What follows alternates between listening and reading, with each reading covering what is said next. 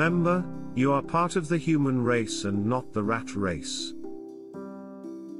I have done my best in the race, I have run the full distance, and I have kept the faith.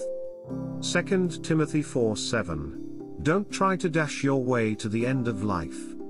Take your time, plot your course and enjoy the scenery along the way.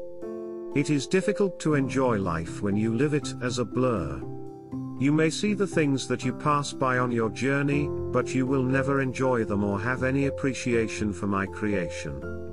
The only ones you have to keep pace with are yourself and me. Turn in your starting blocks for a beach chair. Trade in your running cleats for a pair of soft slippers. Life is a long race that has many rest stops, watering stations, and relay points. Enjoy each stop along the course. I prepared them just for your enjoyment. Do not equate faithfulness with speed, it takes endurance to have faith for your entire life. Persistence comes from connecting with me regularly.